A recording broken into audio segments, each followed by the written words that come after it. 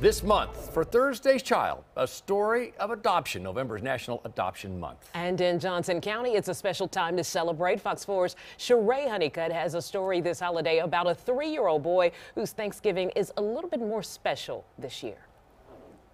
Jace is 3 now, but he was placed in foster care the day he was born. Over the weekend, he became part of the Rutten family. But to them, he was always part of the family from the moment he came home. And you know what you know, and you are a guy who will decide where you go. Brothers aren't always made by blood. For 3-year-old Jace, there's no difference. I didn't adopt it. Candice and Michael Rutten say they decided to become foster parents early in their marriage. They had their biological boys, Braden and Lincoln, and 3 years ago adopted twins, Kylie and Haley. Right around that time, they got a call about Jace. We found out that Mom and Dad had another kiddo. Yes. And we were just excited when they said, "Are you ready for more?" And we said, yes. Because life isn't crazy enough with 4 kids. Why not 5? I was really excited.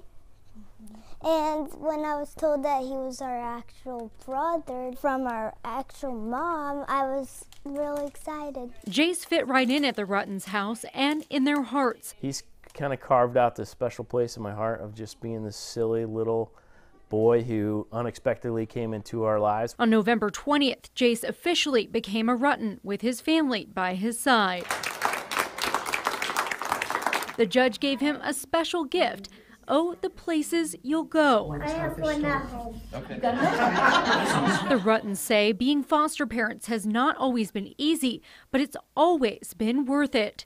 They hope other families see how much joy these children can bring to their lives and make the decision to foster. Take every opportunity that they can to become amazing people, and maybe they can carry on the tradition of helping out some kids that need a loving family, kids that need a safe, stable place.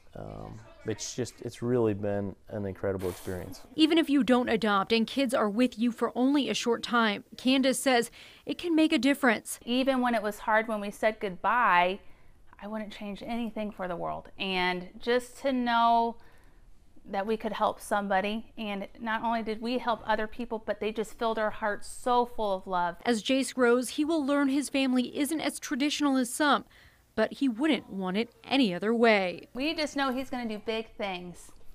Big things are planned for him for sure. I do have big things. Wherever you fly, you'll be the best of the best. Wherever you go, you'll be on top of all the rest. With a family by your side, you'll be nothing but blessed. In the past 6 months, hundreds more children than expected have entered the foster care system. Some of those children may need to be adopted, along with the hundreds more waiting.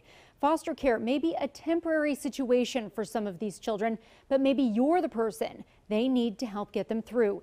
Thank you for supporting Thursday's Child, because all children deserve a family. Sheree Honeycutt, Fox 4, working for you.